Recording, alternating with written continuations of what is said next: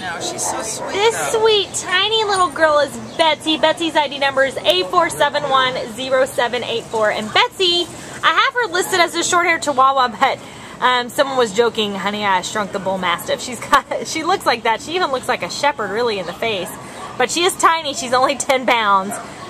So she's kind of like our surprise doggy, but she has a lot of interesting looks for a girl so tiny.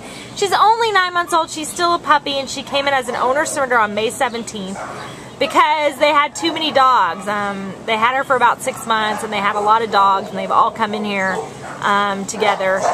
And so she's been here too long. We want to see her out. She's been here over a month. Her former owners say she's good with small children. They say she's good on a leash, and she gets along fine with other dogs and cats. And, you know, she's just been really shy and nervous about being in the shelter since she's here, but she's still very sweet and very gentle. So we think she's going to be a sweetheart. We'd love to see her get into a good home with lots of love to give.